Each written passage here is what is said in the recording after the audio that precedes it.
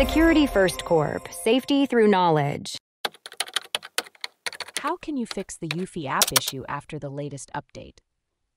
If you're experiencing problems with your Eufy app after a recent update, there are several steps you can take to resolve the issue. First, let's talk about updating the app.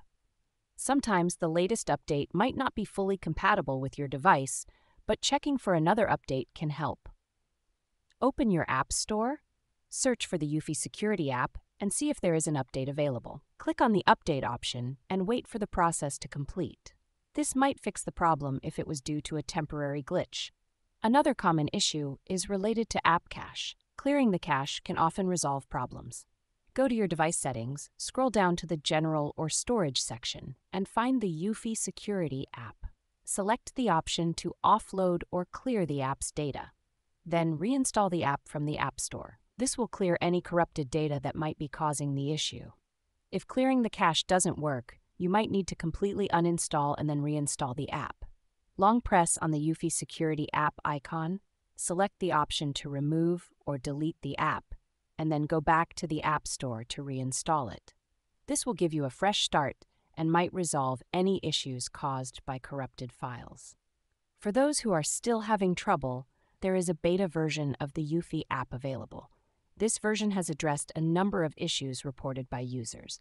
To try the beta, you'll need to uninstall the current Eufy Security app, then download and install the beta version from the provided links. Keep in mind that this is a beta version, so you might encounter some minor issues, but the developers are actively working to address any feedback. If none of these solutions work, it might be helpful to check if there are any specific issues related to your device configuration.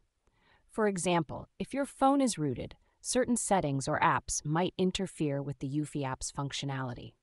Ensure that any root-related settings are properly configured to avoid conflicts. Finally, if you're still experiencing problems, you can provide feedback directly to the Eufy support team. They have a dedicated channel for beta app feedback where you can report any issues and help them improve the app for everyone. By following these steps, you should be able to resolve most issues with the Eufy app after the latest update. Thanks for tuning into our video. Please like and subscribe and leave a comment below. See you in the next video.